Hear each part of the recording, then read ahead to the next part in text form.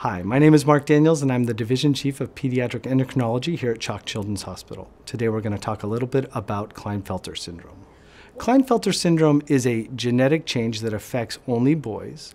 It leads to them having one extra X chromosome, giving them 47 chromosomes. The cause of Klinefelter syndrome is unknown. It can happen in utero while the baby is being developed, and we have no understanding of what exactly leads to that type of a change in the chromosomes. Klinefelter syndrome is usually diagnosed by an astute pediatrician or physician who recognizes that the child may have some changes in their physical appearance, whether it's undescended testicles or sometimes tall stature, or the inability to go through puberty like their peers. And so we generally have to help them with that by using hormones such as testosterone to help them progress through puberty. Boys with Klinefelter syndrome generally do very well, though they do have some health concerns and risks, including a higher risk of diabetes, a higher risk of thyroid disorders, and again, issues with going through puberty and fertility.